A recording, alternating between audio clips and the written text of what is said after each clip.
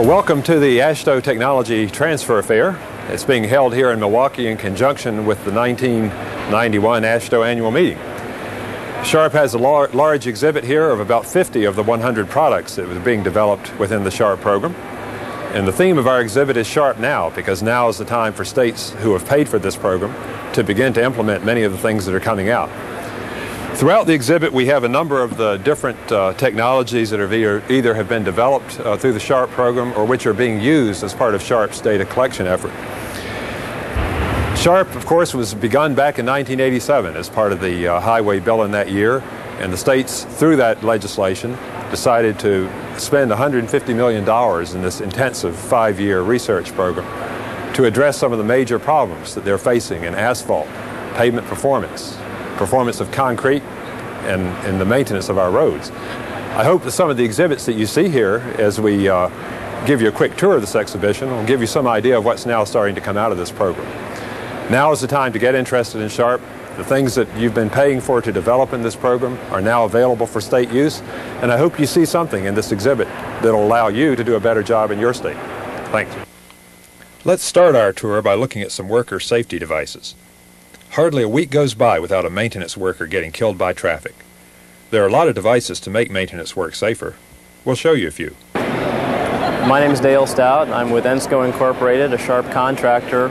The job we are working on is entitled Maintenance Work Zone Safety Devices Development and Evaluation.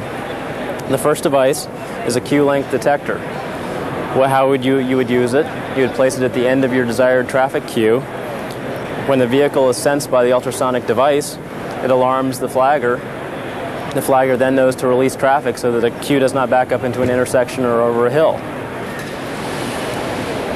These two devices are maintenance work zone safety devices, worker warning devices.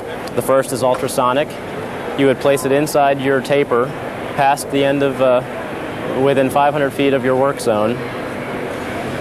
When a vehicle passes through the taper, passes through the ultrasonic beam, it would alarm the horn in the work zone, alerting the workers to head for the shoulder because a vehicle has penetrated into the taper. The second device is an infrared. It works on the same principle, except it needs a beam to bounce back from the cone. And when the beam is broken, it again alarms the workers.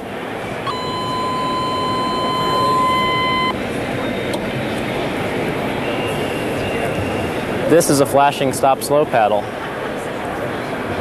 The feature of it is the flashing lights.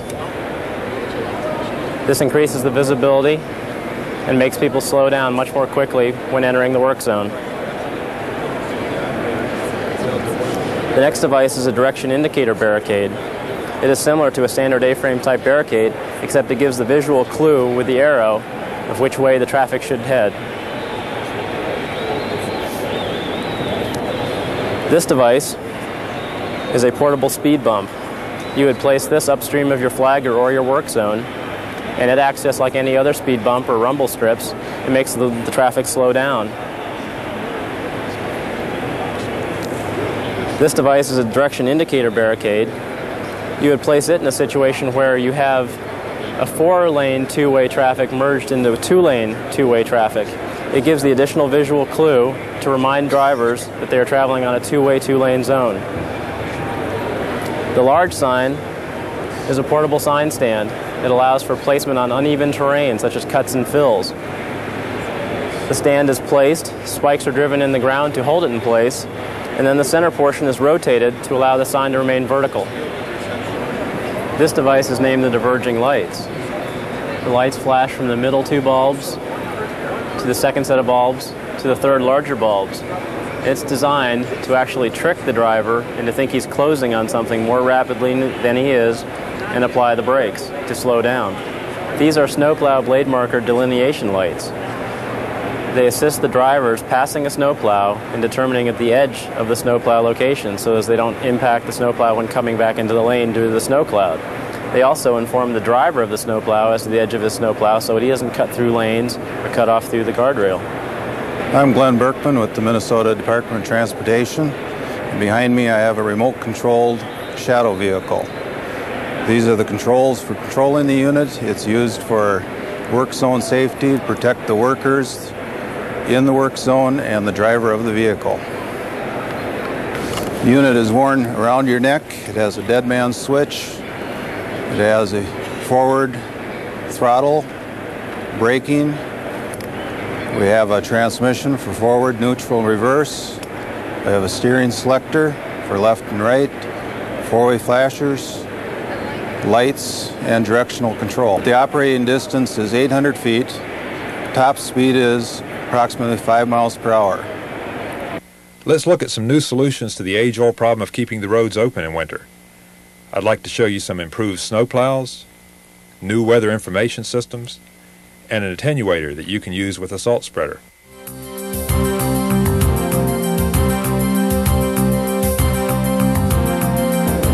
I'm Don Harriet with SHRP.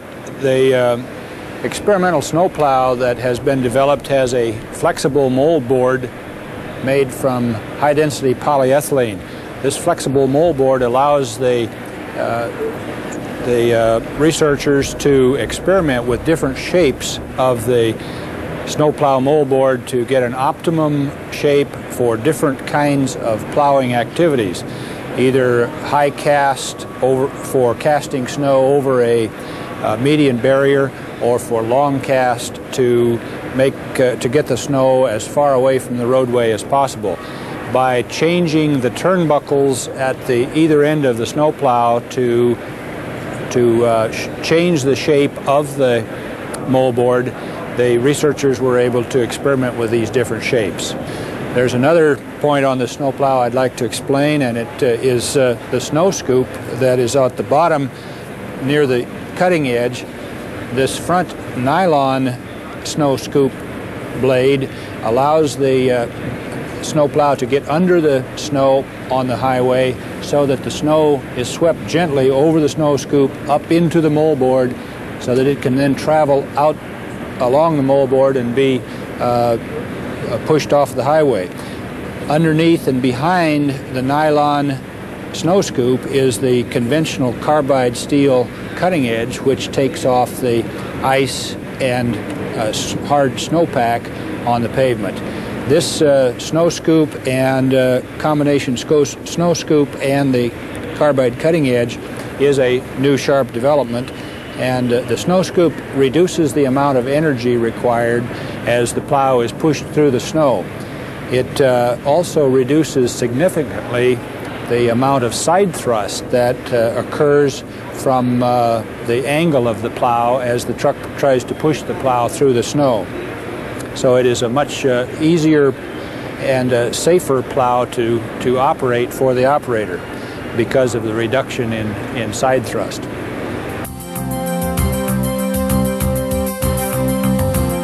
What you see here is our 2001 MD truck-mounted attenuator. Along with this particular system, we have a salt spreading attachment that can go on that will allow you to spread salt and have protection. We find a large number of hits have occurred in the wintertime under whiteout conditions where you might be plowing at 20 or 30 miles an hour and the impacting vehicles is going slightly faster. They don't see you and run into the back of your vehicle and tear up your equipment and cause a potential problem for the impacting driver and the state driver. So this will allow you to have TMA protection while you're spreading salt. I am Elmar Reiter of Wells Research Corporation in Boulder, Colorado. We are under a contract with the SHRP IDEA program to develop a weather prediction system that is portable and very user-friendly and will provide very localized predictions for highway maintenance. Here is, for instance, an example of a condition. This happens to be a winter blizzard that came up in the Denver area and absolutely closed down Denver with 3 feet of snow.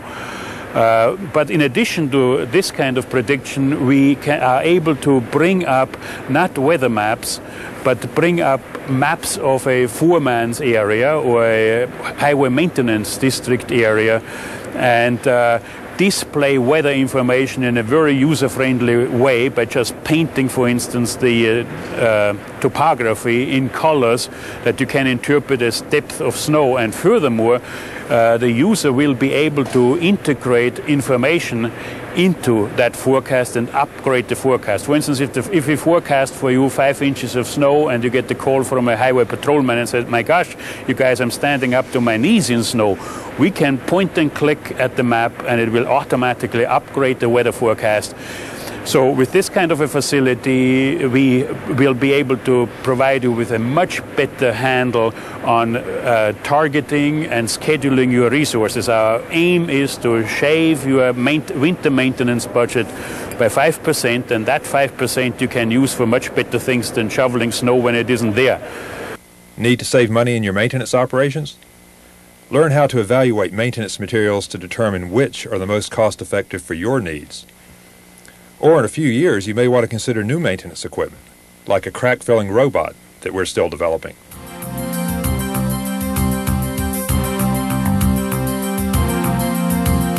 So this is a pavement crack-filling robot, and the idea behind it is to reduce the number of workers out on the roadway filling in cracks and reduce their exposure to traffic, and also try to improve the consistency of filling in the cracks.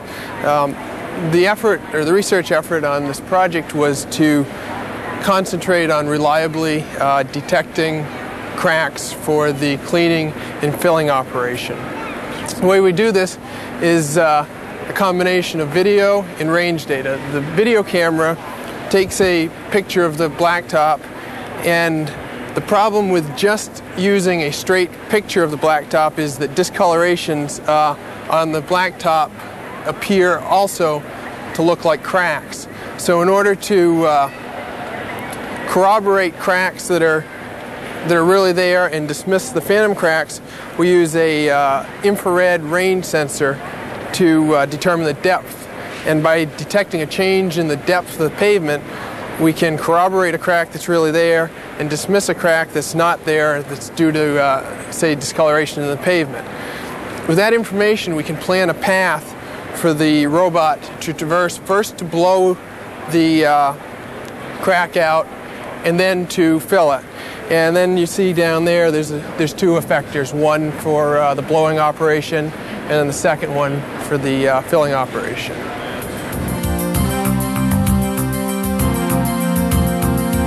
My name is Mark Baker. I'm with the University of Texas at El Paso, and here we have the prototype of a non-destructive testing device using acoustic wave propagation. This is designed to detect the precursors to distress that may occur in the pavement. It relies on acoustic wave propagation from acoustic hammers through a series of accelerometers and geophones. It's designed to be operated by a maintenance technician after about 1 week of training. We use air controls to lower the transducer mounting bar to the pavement surface. The hammers, both a low frequency and a high frequency hammer, are used to generate waves that propagate through the arrays.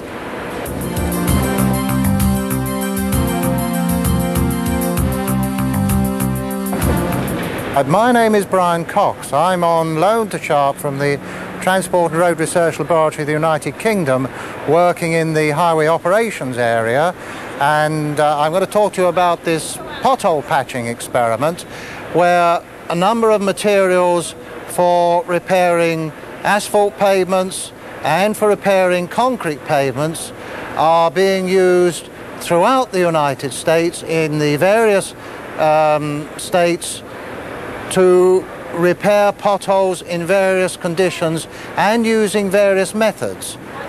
Hopefully out of this we will know what works best for longer lasting pothole repairs. Better quality concrete means better quality roads. We'd like to show you some new ways to prevent costly damage from freeze-thaw or alkali silica reactivity. We've also developed some new non-destructive test devices for assessment of in-place concrete, both for permeability and for chloride damage, and for testing the effectiveness of bridge deck sealers.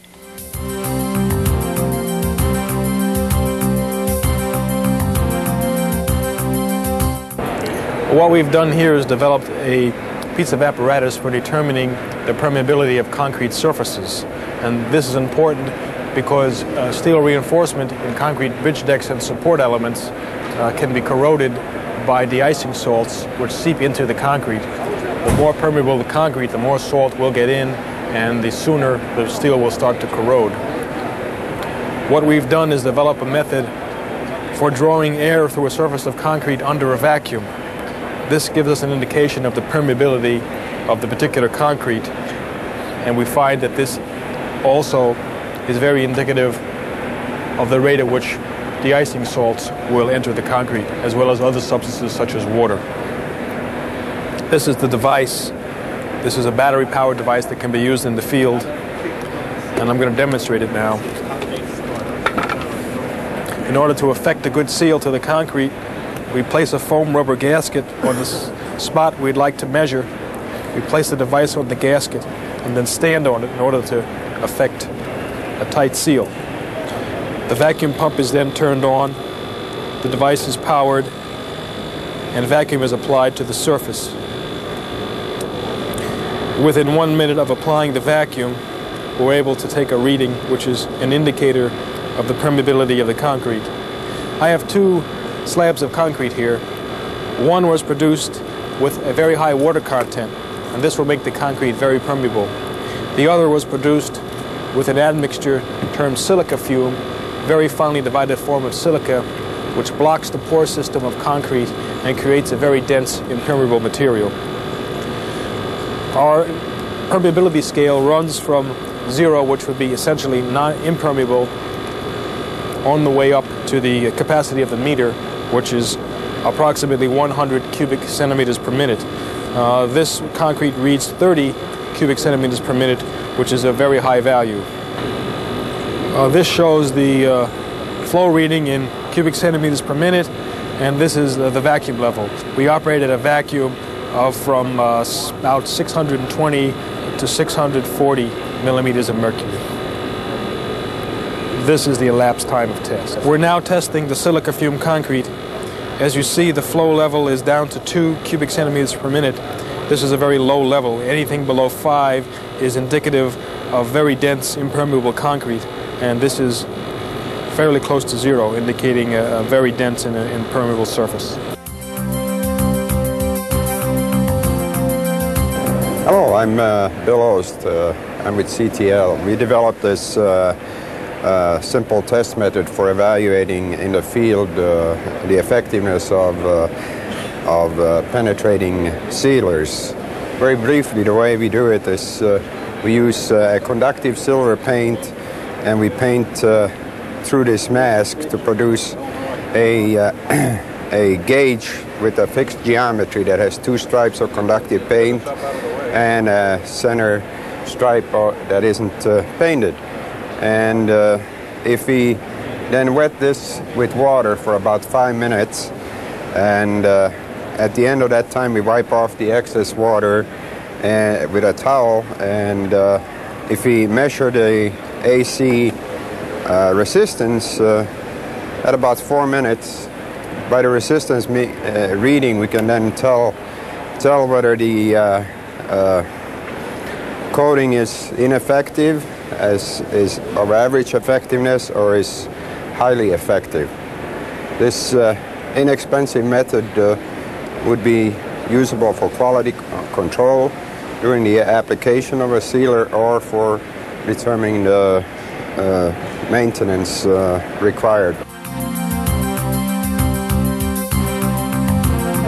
My name is Anthony Alonji from Penetradar Corporation. This project here involves the use of radar, ground penetrating radar, for delamination detection in bridge decks. The equipment we're showing back here is a ground penetrating radar system, similar to conventional radar in many ways, except for the fact that it's looking down instead of looking up. Instead of looking into free space, we're looking into solid materials such as asphalt and concrete. And our use here is for asphalt-covered bridges. This equipment I'm showing here consists of a transmitter-receiver unit, antenna. The equipment installed in the rack consists of a radar control unit, computer interface unit, which controls the data flow between computer, display, and computer monitor. What we're showing on the screen is a typical radar waveform from a bridge deck. And basically the radar is operating in a manner similar to acoustic techniques. However, we're operating at a much higher frequency, and the signals are microwave in nature. For bridge deck delamination, we found that the signal varies in accordance with the chloride and moisture content in the concrete. And accordingly, the signal will attenuate, and the reflectivity at the asphalt concrete boundary will vary relative to that. So what we look for bridge deck delamination is an increase in the asphalt concrete echo, as you're seeing there, and an attenuation caused by the increased conductivity in the concrete subsequent to that. So based on those discriminants or indicators, the computer performs a detection and detects the delamination in that manner. I'm Don Jansen from University of Washington, and I'm the principal investigator for SHRP contract C203, resistance of concrete to freezing and thawing. One of the problems we have with freezing and thawing in concrete is we make a perfectly good mix, make it correctly, get the correct amount of air in it, but if we use the wrong aggregate source, the material will be non-durable. You make the concrete up, and after about 5 to 10 years, you start seeing cracking like this, and the material is just totally deteriorated at the joint. So what we'd like to do is to avoid that. The standard way to avoid that is to test each aggregate source before you use it. The standard test method is to make concrete beams, cure them for 2 weeks, and then do a freeze-thaw test on the beams. That freeze-thaw test takes anywhere from 6 to 8 weeks. So potentially 10 weeks after a contractor submitted an aggregate source, you tell them that the source is not going to work, he has to submit another source. That's a little bit of a problem to a normal construction schedule. What we did in the SHRP freeze-thaw project was to develop a more rapid test. Instead of making concrete beams, we take the aggregate piece and surround the aggregate with water. It starts out oven dry, surround it with water, and we pressurize it to 1150 psi pressure. This forces water into the pores, compresses the air in the pores, so we have pressure on the outside, pressure on the inside.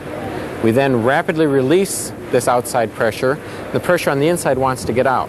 If we've got a very coarse pore system, the pressure gets out very easily. Those aggregates don't cause problems. If we have a very fine pore structure, the pressure can't get out and the rock cracks, and we get the little pieces. And that is what this mechanism here does.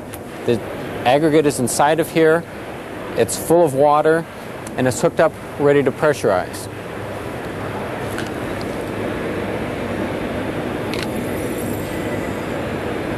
Pressurized up to 1150 psi. In our normal testing procedure, we would hold the pressure on for 5 minutes, and then we would release the pressure.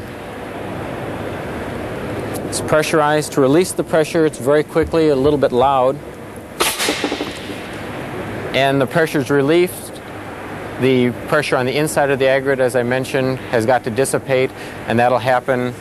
If it can get out easy, the rock doesn't crack. If it can't get out easy, the rock cracks, sometimes in half, sometimes little pieces come off. And what we do is count the number of pieces we had before, count the number of pieces afterwards, and what we get is the percentage of increase in pieces or the percentage of fracturing. We normally do 10 cycles of pressure in one day. It takes about 45 minutes to an hour to put the sample inside, bolt it up, and get 10 pressure cycles. We then oven dry the rock overnight. Next day, we count the particles. We do that for 5 days for a total of 50 cycles. A bad aggregate would probably have 10% or more fracturing at the end of the 50 cycles. A good aggregate would probably have 5% or less. So we can then tell the difference between good and bad aggregates by the percentage of fracturing. We've tested a little over 20 aggregates so far. We've got no false positives. That means that none of the aggregates that have passed our test have had any decracking problems in the field. We've had one false negative. An aggregate failed our test, but it was still a good aggregate. So this means we're not going to replace freeze-thaw testing, but based on our test, you could accept an aggregate for use after the total time is 8 days of testing. If you wanted to reject the aggregate, you would probably continue on and do the freeze-thaw testing, but in the meantime, you could tell the contractor that the aggregate will probably fail from freeze-thaw testing. He should find another source for testing at the same time, rather than waiting the full 10 weeks before the final result in that it has failed. So we've come up with a test that's fairly quick. The equipment is fairly inexpensive. We believe it should be able to be manufactured commercially for about $10,000. We built this by hand for around $7,000, and commercially they should be able to do that for less. So for $7,000 or $10,000 in 8 days, we can get the same kind of results that it would take you to get maybe 8 to 10 weeks to get a result from. So that's the test for identifying decracking aggregates. My name is Inam Javed. I am the manager for concrete project at SHRP, and one of those projects is the alkali silica reactivity. As you would see from this brochure, this is a widespread problem in the United States. This is essentially a chemical reaction between the silica, certain forms of silica in the aggregate that is used in the concrete, and the sodium or potassium or alkalis that come out of the cement. The result is an expensive product which absorbs moisture and expands and finally leads to the destruction or disintegration of the concrete. One of the problems that we have, that this problem goes on unrecognized.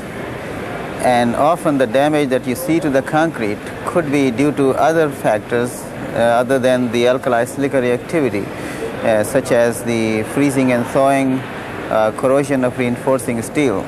So this test that we have developed under SHRP will identify if that particular problem or damage to the concrete is due to this alkali silica reactivity. Now the test is very simple and doesn't require any expertise or any expensive equipment.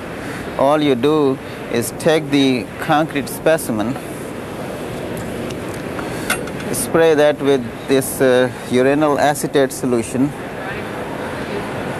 put it in a dark background and look under the ultraviolet light. And if there is a reactivity, it will show up as a greenish yellow color. And the test from start to finish takes about 10 minutes. The equipment that we use costs about $250, and this is portable. You can take it to the field. You can do it right at on the pavement or any structures, and so you don't have to make coats. You don't have to polish, and you don't need a petrographer to do the interpretation.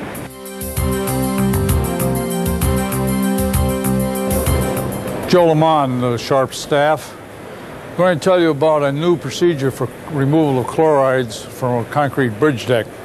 I have here a model of a bridge deck, which is these little green dots are the chlorides that have been penetrated into the concrete. This new procedure involves damming up the deck and putting down a layer of mesh, tying this mesh to the reinforcing steel to get a circuit, and then flooding the deck with a electrolyte solution. After this is performed, we put a charge on the deck, and this charge removes over time the chlorides back into the electrolyte solution. It takes approximately 6 weeks until a great percentage of the chlorides have been removed. At this time, the system is complete and the deck is put back in operation.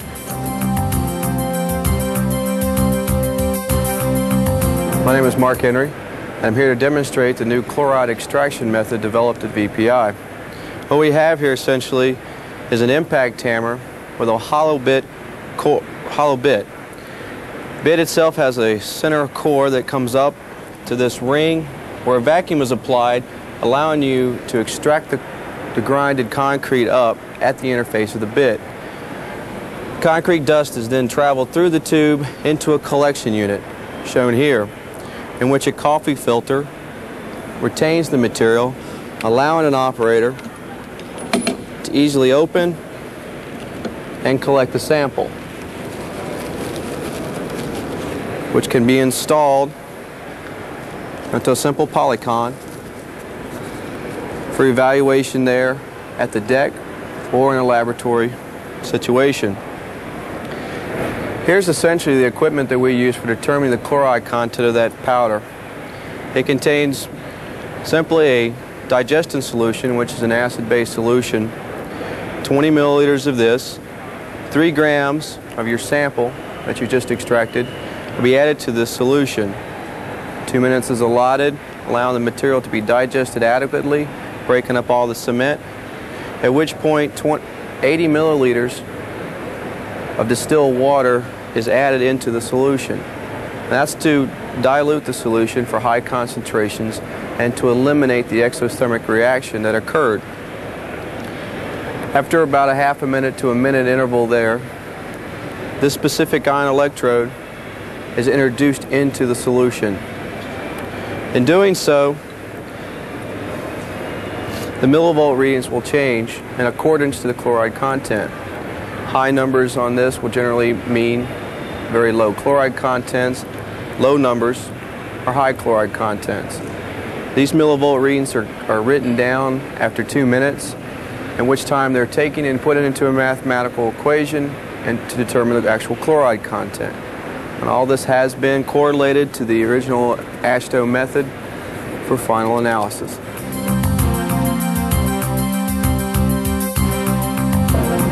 What we have here is a corrosion rate meter, one of 5 that were looked at by SHRP.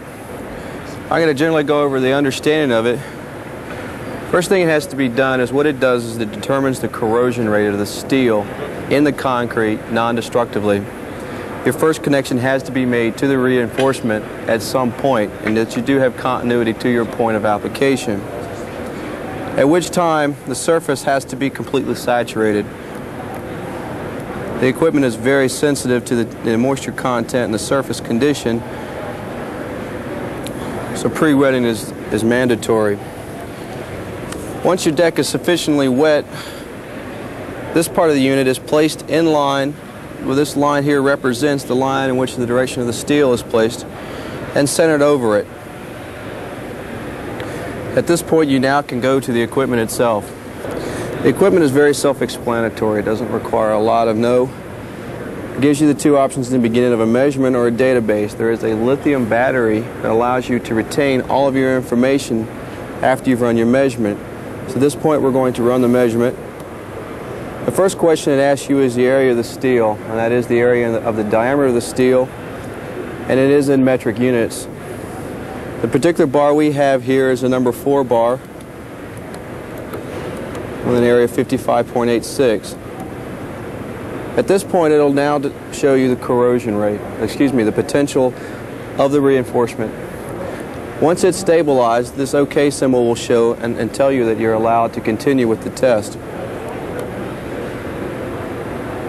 First part is phase 1. There's essentially 3 phases. Phase 1 starts the initial polarization of the steel. Phase 2 enacts the outer ring, since this is a ring guard system. And the third phase is a simple balancing, allowing you to make sure that your calculations were correct. This takes approximately 5 to 8 minutes, depending on the corrosion of the steel.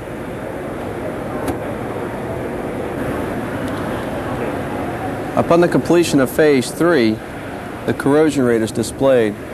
In this case, it was 0.650 microamps per centimeter squared. After the test is concluded, you're given the option to store it or exit it. Before I store it, the equipment does retain this information. It retains the potential that you started with, the resistance of the concrete,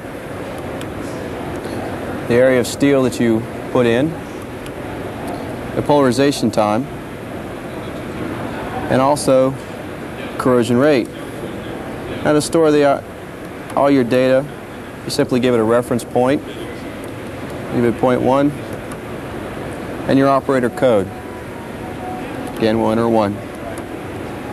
You're measuring date so that you do not forget when you took your measurements.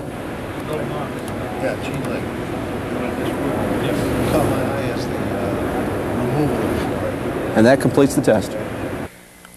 We can make asphalt that lasts longer and doesn't cost more by using new tests to select materials and design mixes. Let's take a look at some of this new laboratory equipment and at a computer program that will make it easy for you to use it and to build high-performance asphalt pavements.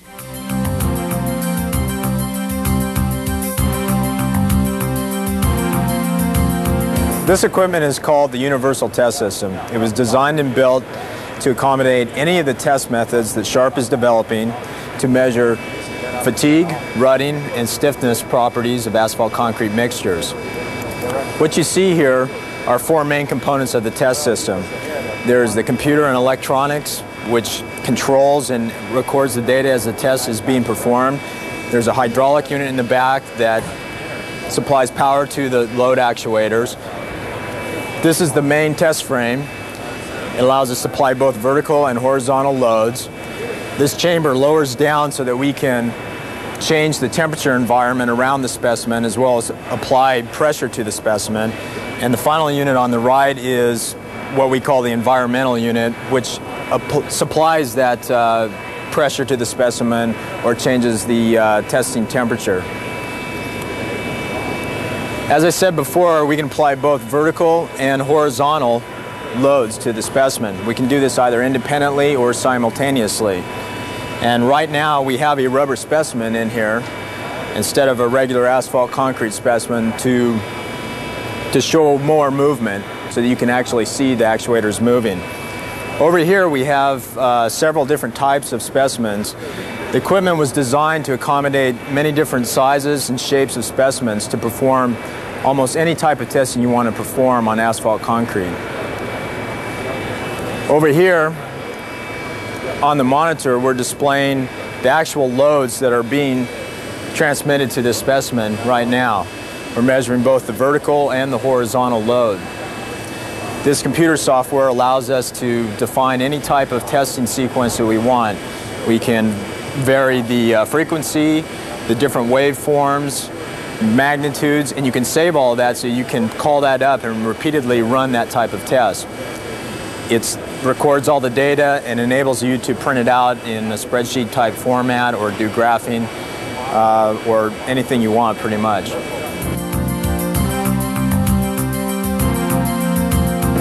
I'm Tom Kennedy. I'm the principal investigator of the A001 contract, which is charged with providing coordination of the asphalt research program and the ultimate development of the final products.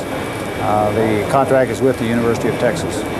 The device that is shown here is a piece of equipment that was developed as part of the asphalt program as a screening test to evaluate the compatibility of the various asphalts and aggregates that might be utilized in an asphalt mix in the United States or the North American continent.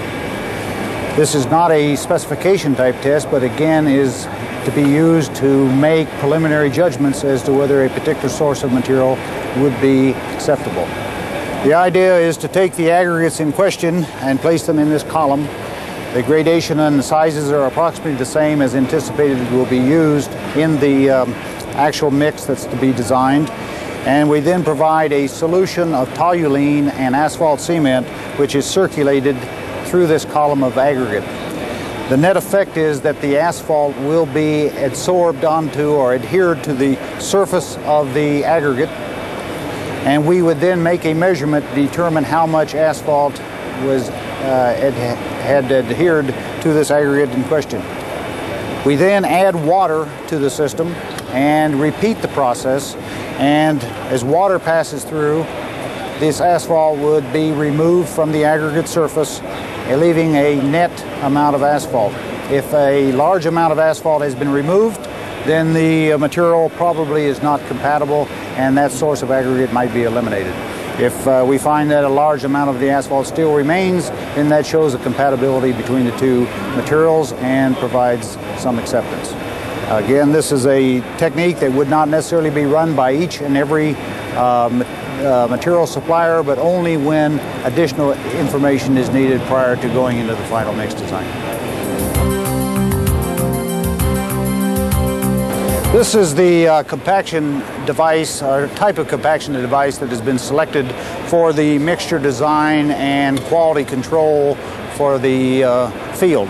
It's a gyratory compactor. This is a very old model, but a new model will be developed capable of molding specimens that are 6 inches in diameter by 6.5 inches tall, or 4 inches in diameter by 4.5 inches tall.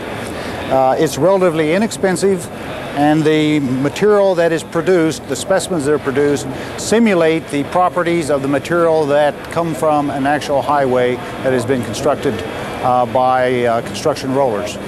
The procedure basically is to place the material in the mold, which is shown right here.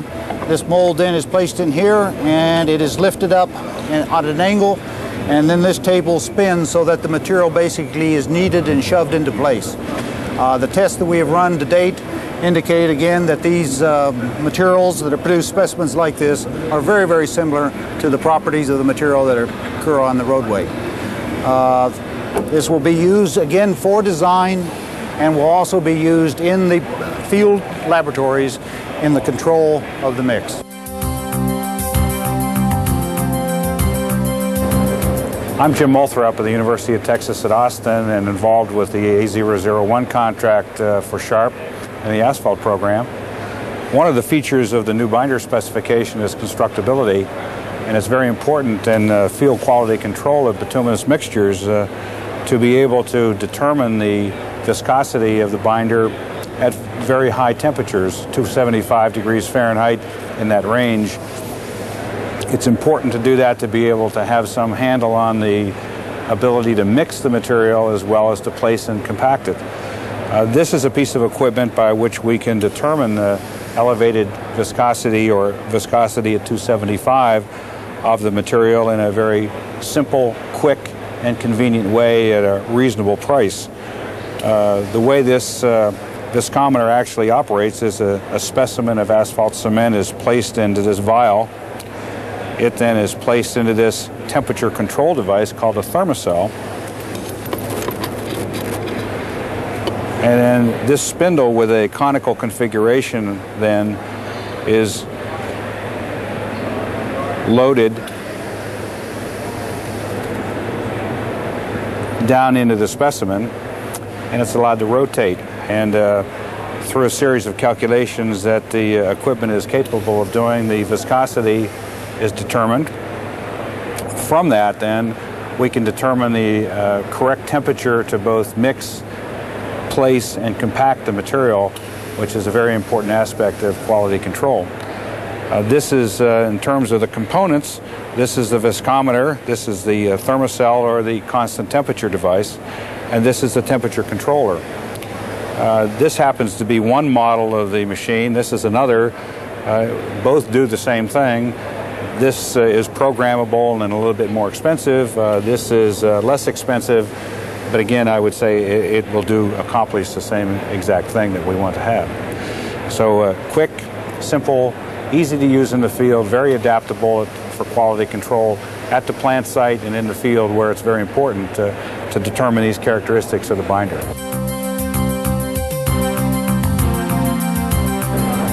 In order to be able to predict the performance of binders in the new SHRP specifications, it's important not only to understand how they perform when mixed and placed, but it's also necessary to understand how they perform with time. And we do know that binders age while they're in service. So one of the techniques in order to be able to predict performance is to be able to measure that in the laboratory. The technique that's been developed under the program to be able to do this is what's called a pressure aging vessel. Essentially, a standard thin film oven pan is loaded with asphalt cement. It is placed in a thin film oven by the standard AASHTO procedures. After that, then it is then taken in the same pan, placed in a series of shelves, and then this is merely placed into this vessel, which, like so,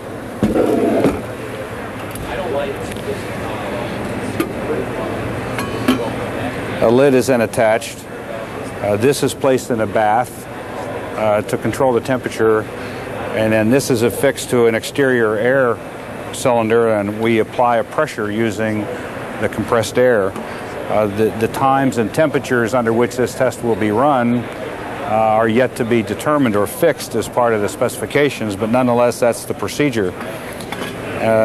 One of the important features of this is that by placing 2 pans of binder in this test method, we then generate enough material where we can run all of the required binder tests that have been shown previously. One of the other products of the SHRP Asphalt Research Project has been the development of a new and improved procedure to be able to measure the properties of asphalt recovered from pavements. Typically today we use a chlorinated solvent, and we also with the current procedures tend to age or harden the material excessively while we're recovering it from the pavement. In this process that was developed at Texas A&M University as part of the 2A contract, we have a procedure whereby the asphalt concrete specimen is placed inside of this cylinder, and a toluene ethanol solvent is then placed in with the mix. This is then rotated with this motor, and the liquid extract that's drawn out of the mixture is then placed through a filter and then into the rotovap system and evaporated off, so that the residue or the residual asphalt cement recovered from the mixture is then able to be tested again in the binder tests that have been described earlier.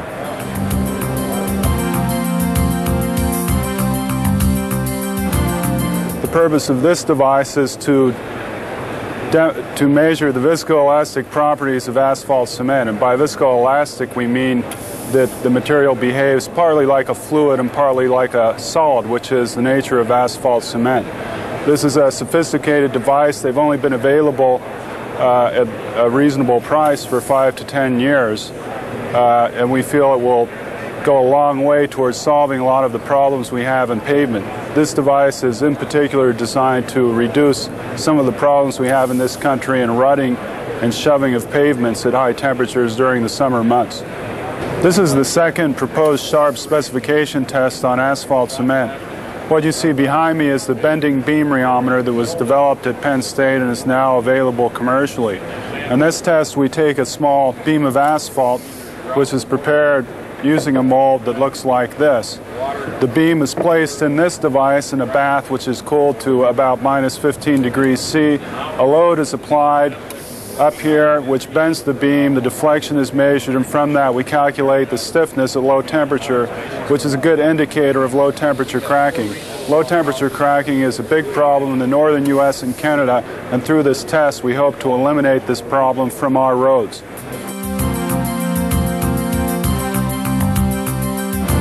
My name is Todd Scholes. I'm with the Oregon State University, and what we have here today is the thermal stress restraint specimen test, and it is used to investigate the low temperature cracking characteristics of asphalt concrete. The system consists of an environmental cabinet with load frame and loading capabilities, data acquisition system, and computer to control the load and collect and reduce the data obtained from the test. What we do in the test is cement a specimen between platens, suspend the test specimen between the load ram and the reaction base. Then we cool the specimen by introduction of liquid nitrogen, which is controlled by a temperature controller. when we get the specimen to a set point temperature of around 3 degrees Celsius, we begin cooling the specimen at a rate of 10 degrees Celsius per hour. What that will do, when that occurs, the specimen tries to contract and we pull it back to its original length. As we cool the specimen more and more, we have to pull on the specimen harder and harder. So the general trend of the test is as the temperature cools, the load increases until eventually we get to a point where it fails. The the load on the specimen has reached its tensile strength and the specimen fails. So we take each specimen all the way to failure. And that is the basic, what we get out of the test system is load at failure as well as the temperature at failure.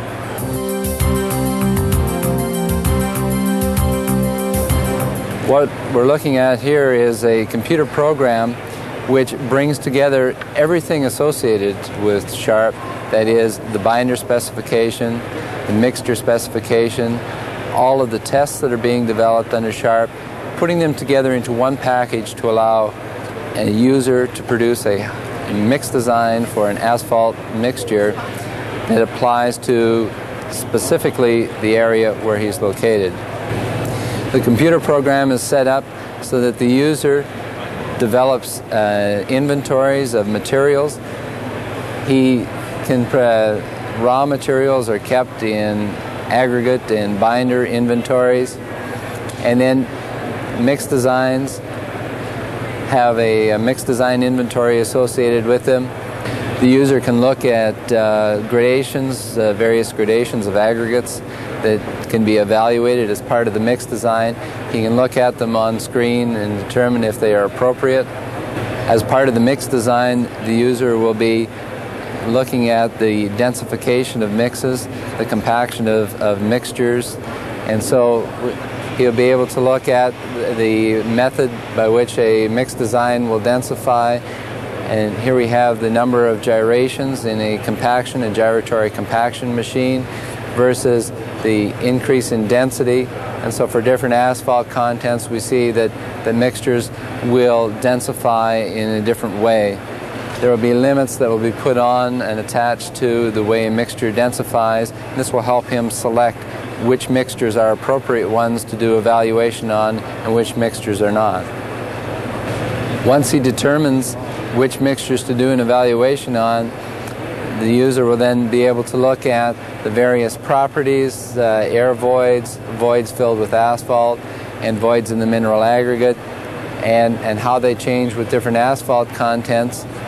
The specifications, the criteria will be read out of the specifications based on environment and traffic for the project, and so the limits on which the mix has to meet come out of the specification and are displayed for the user. The user then can select an appropriate asphalt content and move on to the accelerated lab test to determine the mechanical properties of the mixture. When the mix design is done, then the user will be able to export the entire mix design onto a floppy disk that can be taken out into the field and used by the construction engineer, onto which the quality control information is added, and hence everything dealing with a mix from the beginning to the very end will be included all on one computer file.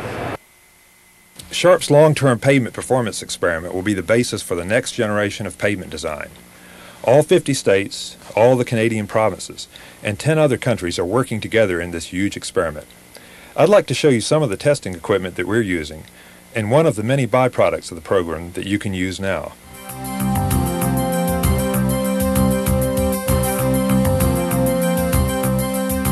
My name is Robert Van Sandbeek. I work for Braun Intertech Pavement and with the SHRP North Central region. Today we're looking at the falling weight deflectometer, commonly referred to as an FWD. It's used for the non-destructive deflection testing. SHRP is using it to monitor the structural capacity of the pavements in their test sections. Typically, we're looking to repeat the testing on a 5-year cycle for the GPS sections. Special pavement studies, we're on a tighter schedule. The device is used to simulate rolling tire load. The way it does it lifts the load, drops it on a set of rubber springs. The load's transmitted to the pavement through a 12-inch diameter load plate, and there's 7 sensors that monitor the response of the pavement to that load.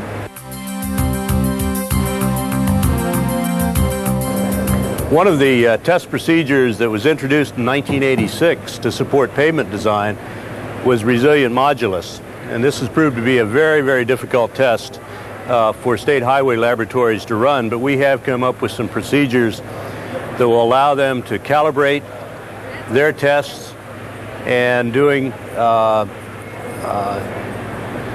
standard proficiency tests so that they can see how well their tests are being performed in relation to tests being done by other laboratories at other state highway agencies and commercial laboratories as well. These are synthetic samples that we use to calibrate the resilient modulus test. Each of these has a known modulus value so that a state highway agency can test their equipment to see whether or not it's reading properly. These could be used at the beginning of any test series. The Strategic Highway Research Program is truly an international activity. Including the United States, 29 nations around the world are participating in SHRP activities. Some of these activities include the provision of loan staff to the United States in the conduct of our studies so that this information can be transmitted quickly around the globe. 10 nations are currently performing long-term studies of pavement performance related to the studies that are being conducted in the United States and Canada. In this way, pavement research information gathered around the globe can be related, and the inference space of information that we have on pavement performance will be increased accordingly. In our brief walk through this exhibit, you've seen about half of the total number of products that SHRP is developing. If you think you can use some of these products, let us know. Call us at SHRP or call one of our regional offices, or ask your state SHRP coordinator. We'll be happy to send you more information about anything you saw here. A lot of different manuals, brochures, announcements, and reports are available. Give us a call and we'll make sure you get what you need. SHRP is developed by the states to help you solve your problems. As you've seen here, there's a lot of new things coming out. Now, here's John Tabb, Chief Administrative Officer of the Mississippi Highway Department and Chairman of the SHRP Executive Committee. The theme of the project is SHRP now because we have a great number of products that are ready to be used now. We hope that you can get your state to participate and help in the implementation of this program.